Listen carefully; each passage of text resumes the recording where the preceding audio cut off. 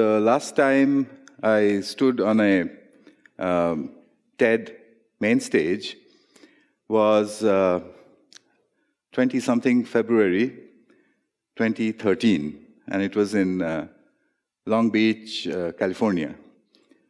And TED gave me their prize at that point in time, $1 million. I thought they would put it in my bank account, but they didn't actually. They gave it to the university. But anyhow, here I am again on a TED main stage. I spent the $1 million.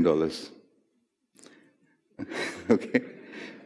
I'll tell you what happened next. I thought I'd give you a report on what I did with the money and where we are at this point in time. It's not all gone, there's just a little bit left. When TED gave me the prize, they also gave another prize, a smaller one, to Sundance Institute to make a documentary on the whole project. The documentary will be called The School in the Cloud. At the moment, the documentary is not finished, but I got hold of a trailer, and I thought you might enjoy watching that. What is the future of learning? Could it be that we are heading towards, or maybe in, a future when knowing is obsolete? Could it be that we don't need to go to school at all? Could it be that at the point in time when you need to know something, you can find out in 2 minutes?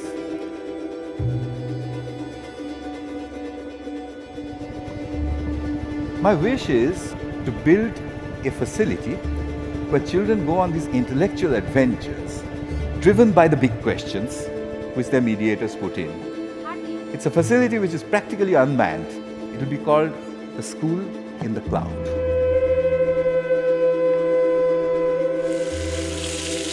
মানুষ করার ইচ্ছা খুব, কিন্তু সেরকম ভাবে আমরা পাচ্ছি কই এখানে যে school. Good teachers don't go to remote places. The remoter you get, the worse primary education becomes.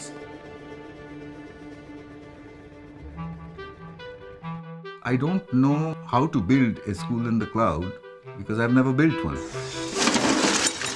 So I'm trying to figure out a design which, really speaking, belongs to children and is run by children. So that's what's going on. It's a great big experiment. Schools as we know them now, they're outdated. As soon as I started doing it and seeing the buzz and the enjoyment of the kids, it made me look at my lessons differently and the role of a teacher differently, less talking at the front and more handing it over to the children. I really like it because it's independent and you get to work with your friends. Korakati may or may not be different from the schools of England. That's what we are going to look for. The idea is to have a complete glass front to a building here and a large screen for a full-size Skyped-in mediator. Internet বসানো থাকবে, এই London থেকে কম্পিউটারের মাধ্যমে এখানে পড়ানো হবে। All I ever really wanted to know about computers was how to turn them off. Hi! Hello, Raveen. Hello, Ajay. How nice to see you. Look what I made. Can you see what this is? সব জায়গায় প্রায় ইংরেজির। আমি ছোটবেলা থেকে যদি শিখি তাহলে আমার বড় হলে তখন আরো ভালোভাবে শিখতে পারবো। You help a child to the point where if he wants to know something, he knows where to look for it and how to look for it. The more affluent children have people who will help them to learn anyway. But it's children in desolate areas who really desperately need to know how to learn. And I know that the internet does that. Learning itself is actually an emergent phenomenon, like a hive or like a thunderstorm. It's not about making learning happen, it's about letting it happen.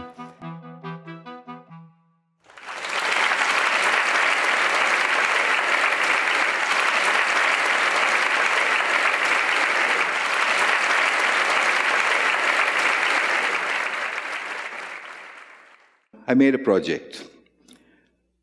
I made a project for TED. The way it works is that they tell you what will you do with the money if you get it. So I made out a project. The project was that I would build 7 laboratories, 7 learning laboratories. 5 of them would be in India, and 2 would be in England. What sort of labs? Well, for that, you need to know what happened before, which I won't go over, but what happened in the 15 years before the TED Prize was that I was able to figure out something which all of you know, and all of you can figure out for yourselves in about 2 minutes, which is that if you have a question, you no longer need to ask a human being for an answer. There's something out there which can tell you what the answer is. What is it out there? Well, the internet, of course, we call it the cloud. To me, it's the first non-human, conscious and intelligent entity that we have encountered. We always thought that aliens will land from other planets and they'll be green with long legs and round eyes. It turned out it was not going to be like that. The alien entity is made up of 4 billion people. But it is not a person. It's a thing.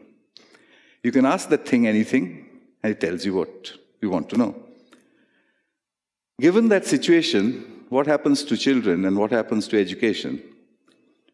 Well, there are reports from all around the world that children are not asking questions to people. Or at least if they have to ask a question to a person, they do that after they have asked their phones. Children don't want to learn how to multiply, divide, add, and subtract, because they say they already know how to do that. It's done with phones. Children don't want to particularly to learn to read, because they say there are things that can read out things to them, even if they don't know how to read. At the moment, they don't like to write by hand, because they want to know why they should learn how to write by hand. Will they ever do it in the rest of their lives? So what happens in a world where reading, writing, and arithmetic are treated in such a cavalier manner? I wanted to experiment with that world. The idea was to create facilities for children which has the internet, and where children can go in and do what they like without any supervision or without any teachers.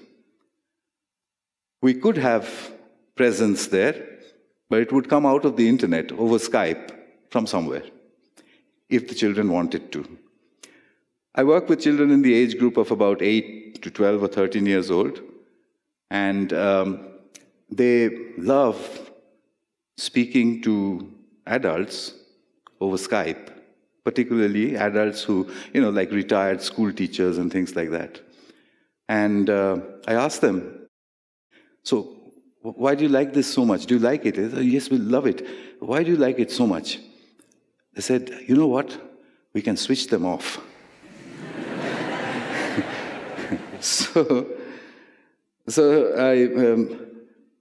What I did after February 2013 was to first look for places and then start building. The 7 labs are built to cover from the really remote area, such as areas without electricity, without healthcare, without schooling, nothing really, just the wild, through to middle-class England, and all the ones in between. So the 7 have all been built now. I finished opening the last one just this month. The very first one was opened November 2013, the same year that I got the prize. You see over there a picture of that lab. It's in a town called Killingworth, England. It's actually situated inside a school. The school is called George Stephenson High School. It's very close to George Stephenson's home, the guy who built the first working steam engine. In Killingworth, this is a room. It just looks like a nice lounge with computers and an Xbox. And the teachers, when I built it, they said, Sugata, this is a bit too much. Do you have any idea of what they're going to do with that Xbox? They're going to do nothing else except play with the Xbox. So I said, well, that's our challenge, isn't it? If you've gone in there to teach geography and the students are playing with the Xbox, it means geography is more boring than the Xbox. Then we should relook at geography, chuck it from the curriculum, or put it into the Xbox somehow. You can't tell the children, we'll take away your Xbox and we'll put you into school to do other things. That's not the right way to engage children's attention. So here it is a picture of what happens in there.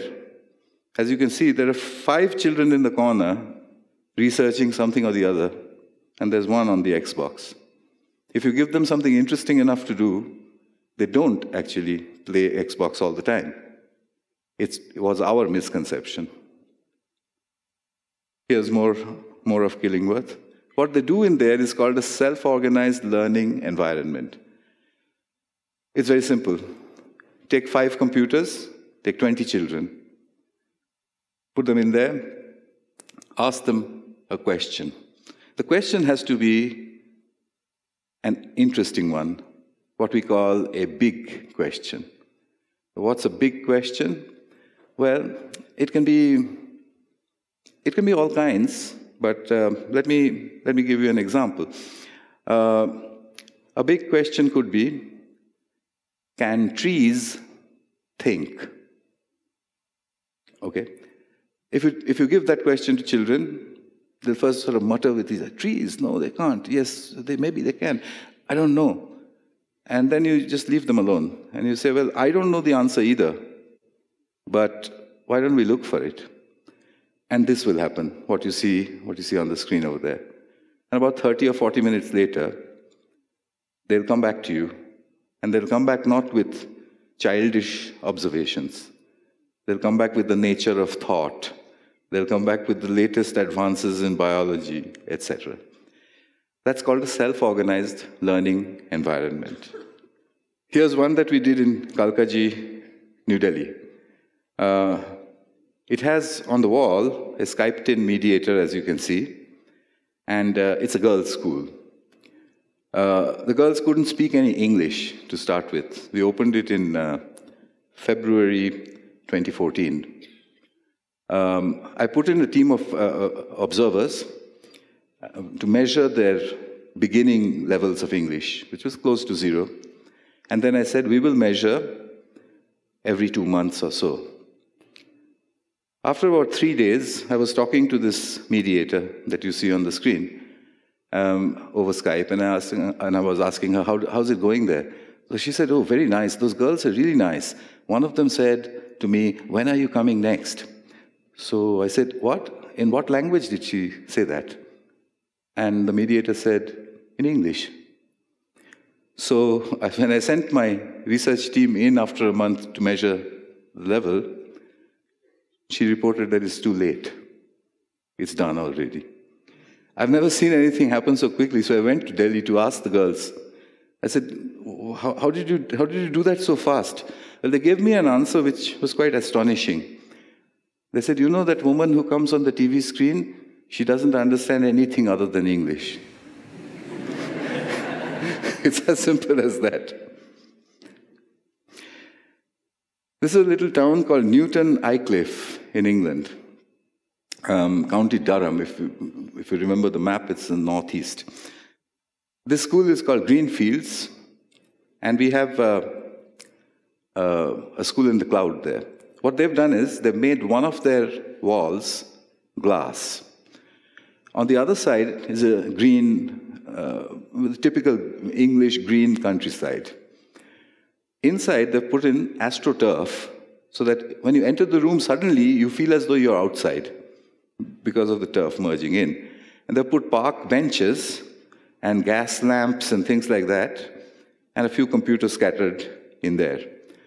So the children come into that room, and when you leave them alone, by the way, when you do a self-organized learning environment, you don't stay there. You, the teacher, don't stay there. You go out. So you start the session, and you go out, and from the other side, which is also glass, you can observe them. Anyhow, once, very recently in Greenfields, a group of 8-year-olds were sent into the room by their teacher. And the teacher said, and we often do this in Souls, we say to the children, for the next 45 minutes, I can't talk to you, you can't talk to me. There's no communication. You're on your own. And there's the big question. So she did that. And these 8-year-olds sort of went and they're doing things. After a while, remember what she had said, you can't talk to me and I can't talk to you. After a little while, one of them came up to the glass window and he had a piece of paper in his hand and he held it up. On it was scrawled the words, help, we are stuck. She didn't say you can't communicate with me, she said you can't talk to me. Okay, I thought that was clever thinking. Here's another view of Greenfields. Another one. Chandrakona in Bengal. It's a pretty remote area. If you can think of the map of India, think of the eastern side, the side that point or is close to Burma and Thailand. This is somewhere there. In Chandrakona, we have this structure, and we built a school in the cloud. The parents came there. They're all farmers. And they said, what are we supposed to do here? They said, you're supposed to send your children here. So they said, what for? So I said, they'll learn things here. They pointed to the computers and said, from those TV screens. I said, they're not TVs, they're computers. They said, well, isn't that the same thing? I said, no, not quite. And they said, who will teach them? I said, they will teach themselves. How can they? I said, they'll use the internet. What's the internet? Where do you go from there? This is what it looks like inside. If you can see it, you'll see at the far end an Australian gentleman who talks to the children. I hate to think of what will happen to their accents, but otherwise they love him.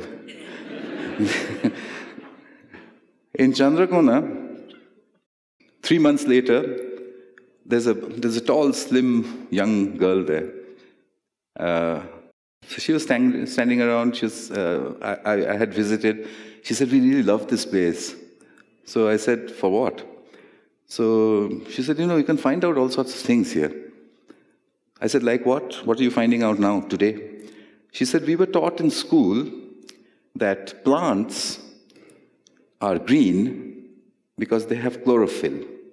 And they have chlorophyll because they process light in order to make energy. I've come here to find out why chlorophyll has to be green and not blue or yellow or red. Do you know? I said, no. I have no idea why it has to be green. She said, okay, we'll figure it out. 3 months.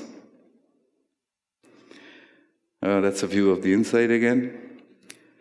And here is our most remote area. It's called Korakati. It's also eastern India. It's where the Ganges meets the sea. It has nothing there. There's no electricity, no healthcare, no schools. I won't say nothing. They have Bengal tigers and the hooded cobra. And they have lots of children. It took some building, but I built that one.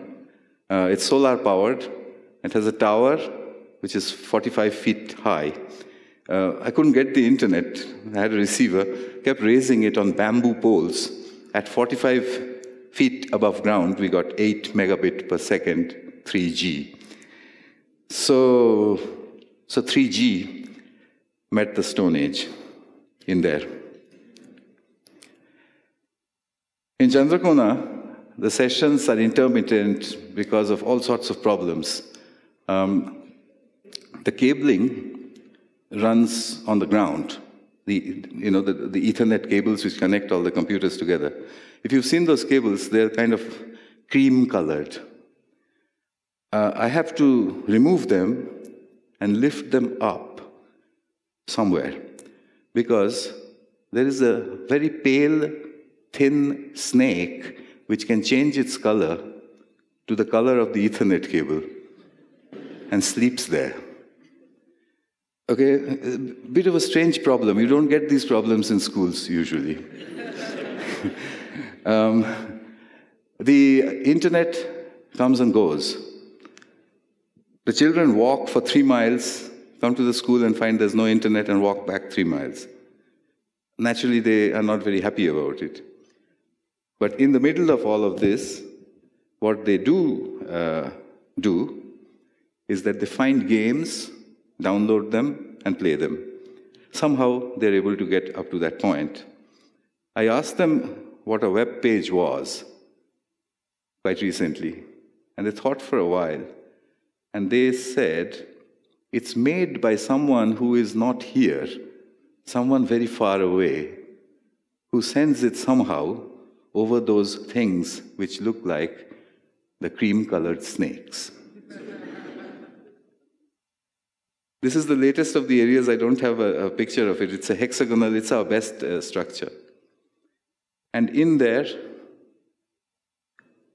the studies are just beginning. Took a long time to build. It cost close to $1 million. But there are 1,000 children, 1,000 very interesting children added to the cloud. Thank you.